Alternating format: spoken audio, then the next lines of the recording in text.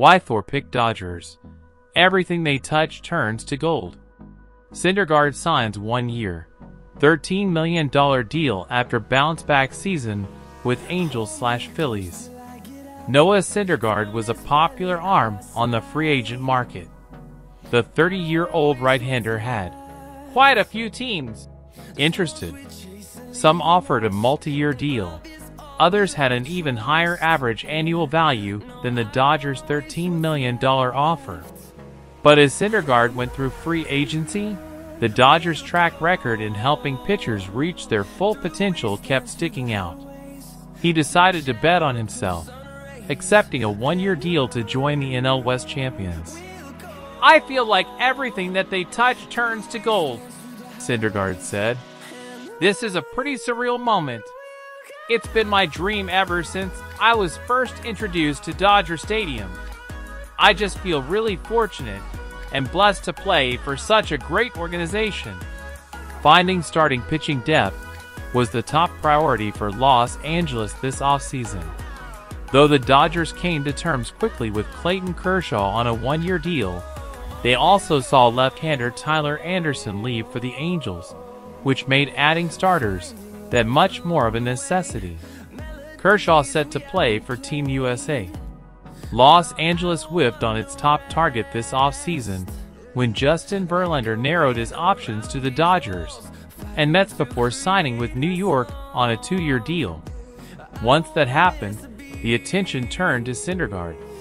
After a promising start to his career with the Mets, Syndergaard, who is famously nicknamed Thor, battled injuries from 2017 to 21. But he had a bounce-back season with the Angels and Phillies in 22.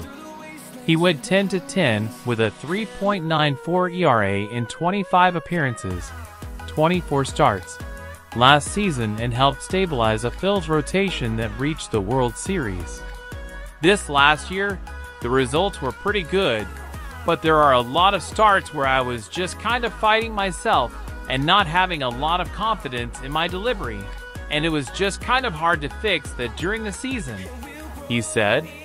Syndergaard broke into the majors as a hard thrower, but the Texas native changed his repertoire last season, his first back from Tommy John surgery. He relied mostly on a sinker-slider combination and averaged 93 to 94 miles per hour on the heater, as opposed to 97 to 98 miles per hour before the injuries. Even with the success he had at times last season, Syndergaard said he plans to be a completely different pitcher in 2023. He has spent time working out at Tread Athletics and Driveline in an attempt to recapture the velocity that once made him one of the most feared pitchers in the majors. Syndergaard said, "There's no excuse for why he can't get back to being the pitcher he once was. He's still figuring out his post-surgery mechanics and delivery. The Dodgers are eager to get their hands on him after the holidays. Whatever I was doing last year was not the best version of me," Syndergaard said. "Just have to have the confidence to go out there and be free and easy. I have the utmost confidence in the coaching staff and the Dodgers organization to get me back to feeling that way." It remains to be seen if Syndergaard can tap into that form, but it's certain that the Dodgers will rely on him to fill a huge hole in the back half of the rotation. With Syndergaard in the mix, Los Angeles likely will enter spring training with him as its number 5 starter behind Julio Urias, Dustin May, Tony Gonsolin, and Kershaw. The Dodgers also have Ryan Pepiot, Michael Grove, and Andre Jackson as starting options.